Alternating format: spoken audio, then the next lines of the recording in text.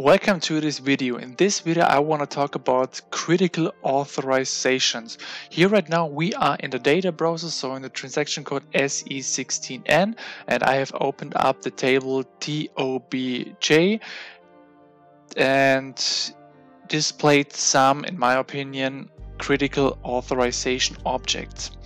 So basically, you can make a screenshot, because in my opinion those are the most important critical authorizations, and by default a critical authorization is an authorization in the SAP system that poses a risk from a data protection and data security perspective, and critical authorization should not be granted or should only be granted to a limited extent, as this could lead to unauthorized data transfer, and the worst case this could result in the unauthorized transfer of critical company data to external parties.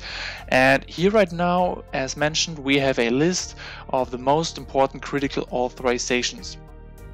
And how you can analyze these critical authorizations, so to check if they're these kind of authorizations exist in the system, or what kind of SAP users have these authorizations. There you can open up the transaction SUIM, so the user information system, and then under user and then with critical authorizations you open up a report to check users or roles with combinations of critical authorizations.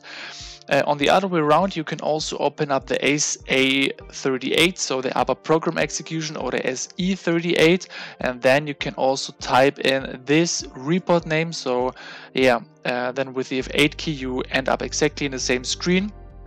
What do you prefer? Those two reports allow you to analyze critical authorizations, and within this button there you can set up variants for critical authorizations. So we click on this, and then we have already one SAP proposal according to this report, and if we check this, there are different authorizations IDs are maintained, and when we look at one, so for example here in the critical authorizations, then we see that every authorization ID is basically linked to a color. So for example there you have the 8 possibilities, so from 0 to 7. What you prefer normally, if you have for example some blue or yellow, then that's just a warning. But if you have a red, for example, then you should be really careful about these authorizations, because they exist in the output. We will see the output in a couple of seconds.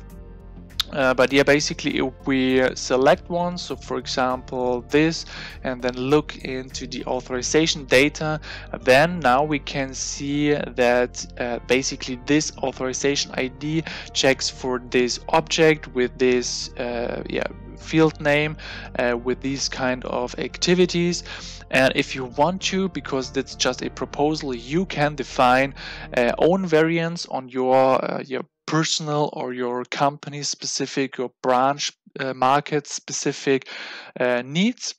But basically here you have a proposal, and if we go one step back and select for critical authorization, and then we select this existing variant, then you have the ability to, if we now execute it, then you search for every SAP user in the system, and I would like to limit this just for demo purposes to my SAP user to see the outcome. Then when you execute this, then here right now you can see the outcome. So basically here you can see, as mentioned, what kind of IDs are shown red. So basically this user has the corresponding authorization, and every as defined red line, you should really be careful about these authorizations. The yellow, that's a warning with quotation mark. And if we would like to to dive into this, then you can click on roles to get the list of of the roles. And here right now I have currently just 2 roles for this SAP user. But what is really critical, and we will see this if I click on profiles, because now we can see that this SAP user has the SAP profile SAP_all, and that's why all the red lines occur. So basically that's a nice way how you can analyze really easily and quickly if there are some critical authorizations within the SAP system, and what kind, who has these critical authorizations. And then of course, based on these results, you can get rid of these critical authorizations. So you remove them out of the roles, or you remove the profiles, what you like to. And that's basically all. If you like this video, please hit the like button. If you have any questions left, then put them in the comment sections, and please do not forget to subscribe this YouTube channel. Thank you so much, and then see you in the next video.